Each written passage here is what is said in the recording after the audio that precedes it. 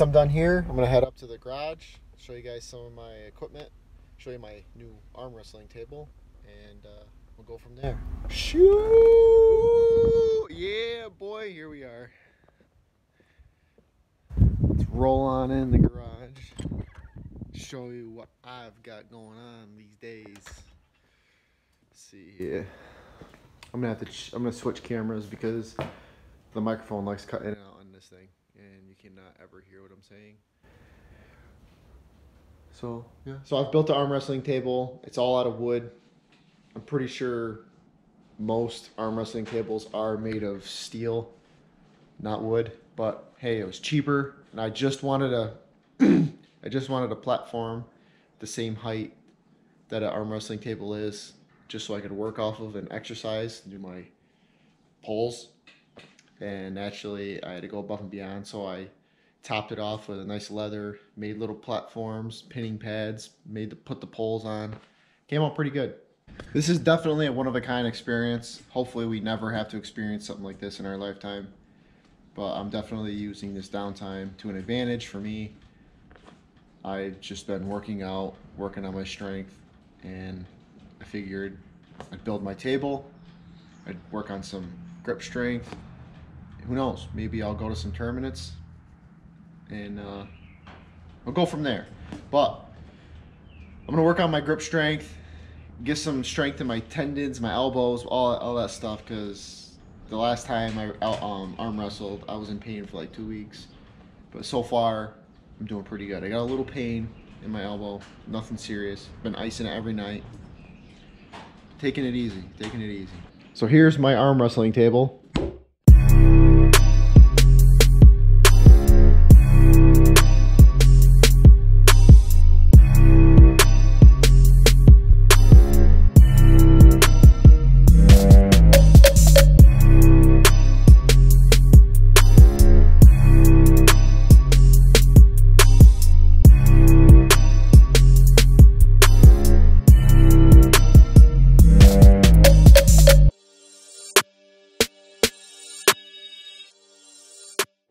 It took me about 2 days to build. It cost me around $100. I had this nice leather left over from my mini bike seat. I actually had tons left over, so I figured I'd put it to good use. It's got a nice top. It smells amazing. And these pads are all removable, so you can do switch. Pretty cool. I just got to finish up these handles. I think they're supposed to be 6 inches. Not bad. If you have to arm wrestle somebody in it, I just been arm wrestling myself. I'm my biggest opponent. I'm pretty strong.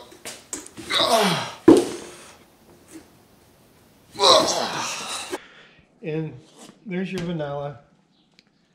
That looks gross. I peed in it first. Disgusting. And see if they got something like this down there at the pharmacy. Here's $50. That shouldn't be. Didn't I give you some of this? No, you got saline solution, which I told you to get, but that doesn't work as good as this does. They must have something similar to it. What's that smell? You smell funny.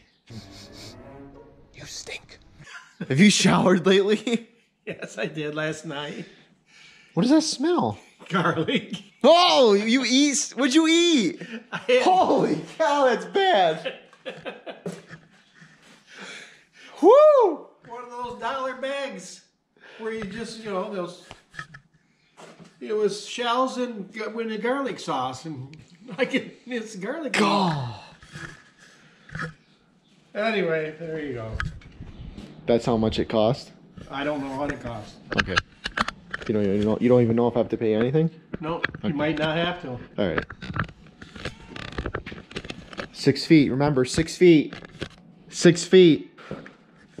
All right, I'll go down in a bit. What's he keeping me on? I'll figure it out. Yeah. How'd you get up there? Answer me. How'd you get up there? You can get down. All right, whatever.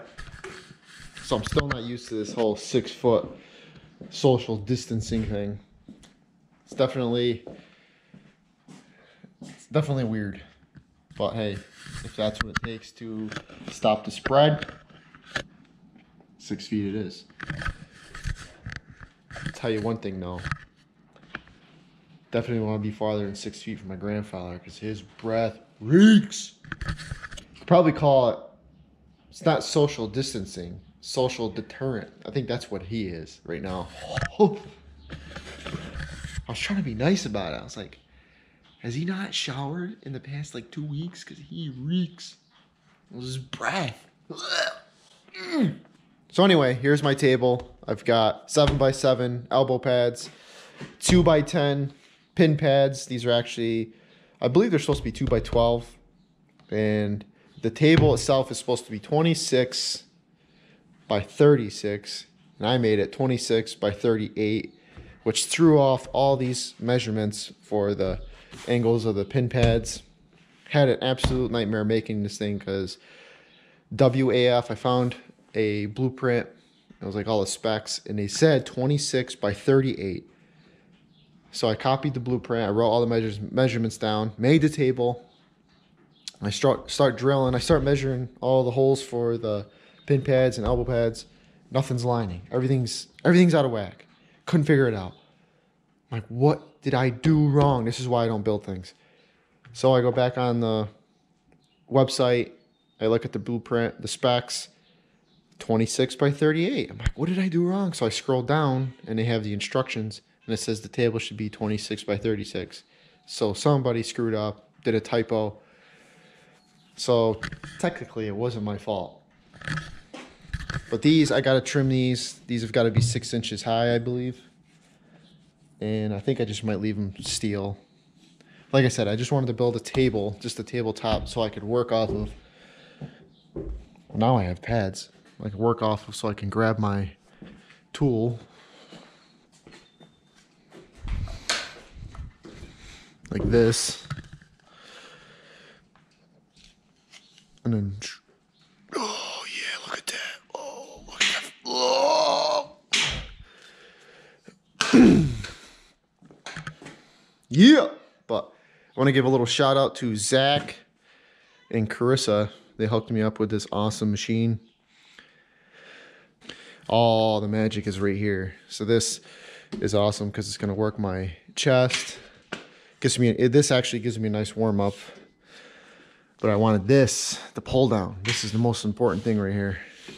So I can work my lats, work my triceps, work my forearms on my table. So shout out to those guys. Thank you very much. I appreciate it.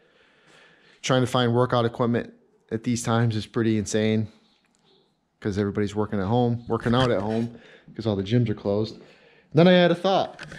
When all this coronavirus stuff blows over, everything's back to normal, you're gonna see everybody basically giving away their workout equipment.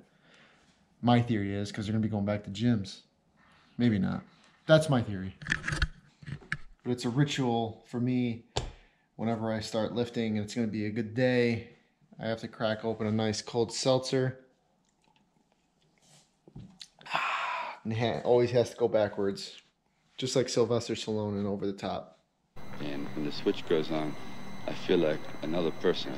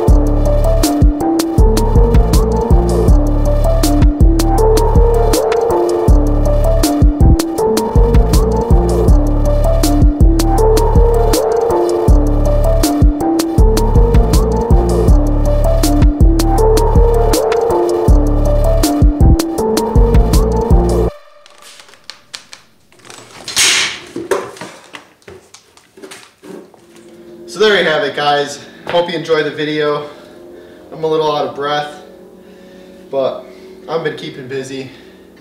It's definitely you definitely have a lot of downtime. Use it to your advantage. Pick up a new hobby. Learn something new. It's definitely crazy times. Hope you guys stay safe. I'm Coffee at 5. I'm Justin. Stay tuned to see what I got brewing next.